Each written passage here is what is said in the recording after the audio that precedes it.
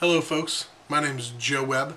I'm the third place finisher in the Dealer Elite poll for top internet sales trainer. Distant third, or as I like to think of it, second runner-up.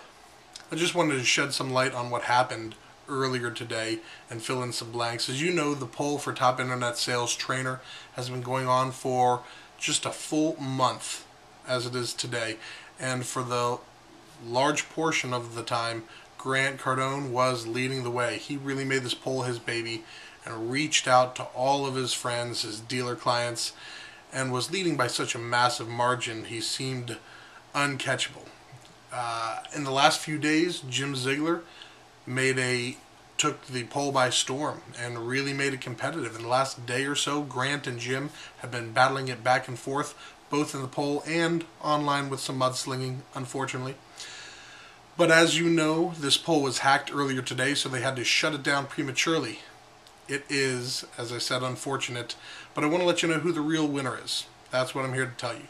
The real winner is not me. The real winner is you, the voter, the people on Dealer Elite, because it really proves that even with a tie, even with Jim or Grant tying or an extra vote over the other, the winner is you, because you have two iconic sales trainers in our industry battling for your vote. They're trying to prove how passionate they are to help you and help their dealer clients.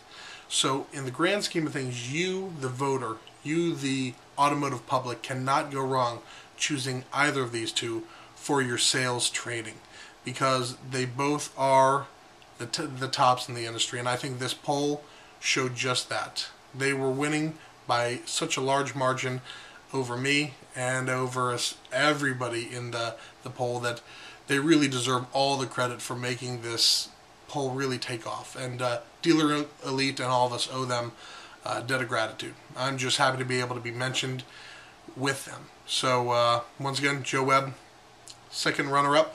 Just wanted to say good night and have a pleasant weekend.